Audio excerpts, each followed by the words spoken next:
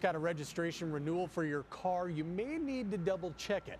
The Texas Department of Motor Vehicles notified county tax offices across the state that about 320,000 renewal notices for April were printed incorrectly. The incorrect notices say the inspection fee is actually $0 when a fee should have been printed. Many cars in Brazos County should have a fee of $7.50, but different inspections can require different fees. Affected drivers will receive a correct renewal form that displays the fee amount they actually owe.